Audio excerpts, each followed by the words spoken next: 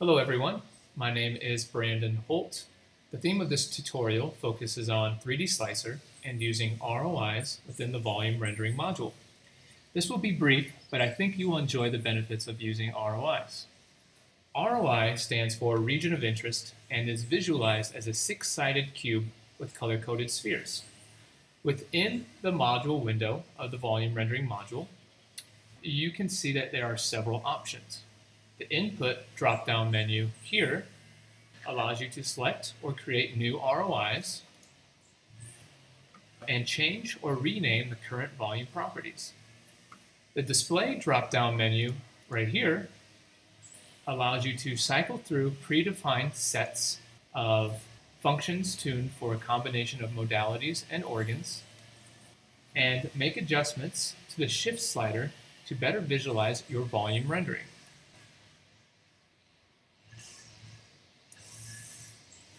Now, let's say you want to crop your volume rendering and focus only on the left lung. That is easily done by enabling your crop right here and toggling the visibility of the display of your ROI. As you can see, we have our white box that appears around our volume, and we can visualize that within the 3D view and within our 2D view. And you can see that there are these color-coded spheres within all of our views.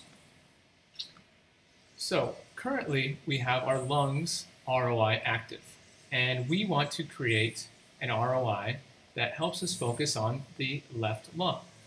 We can do that by creating a new ROI within the inputs drop-down menu and the ROI drop-down menu here. So I'm going to disable our lungs ROI because it will display multiple ROIs if you don't have them all turned off. So I will click here first, and I will select Create New Annotation Roi. And then if I would like to name this, I click on it again and rename this. I want to call this our left lung medial view and select OK. And you'll notice that you have, it just appears as really small, kind of above our volume. So the first thing we want to do is click Fit to Volume, and now we can see our entire lung. But we want to focus on our left lung. So I think the best way to approach this is by using our 2D views and looking at our 3D view and going ahead and adjusting our sliders here. Right now I'm in our red window, axial view, and I'm just pulling over this slider. And if I want to visualize the medial aspect of our left lung, I can go and click on the right view here.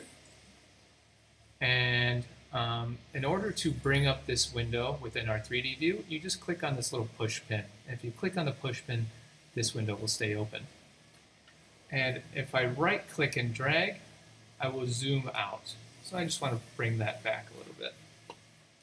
And then I can go back over to our axial view in the red window, and I can slide over these little dots.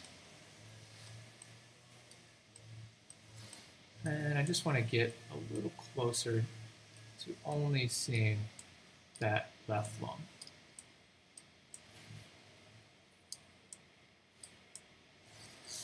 And that might be as close as we get.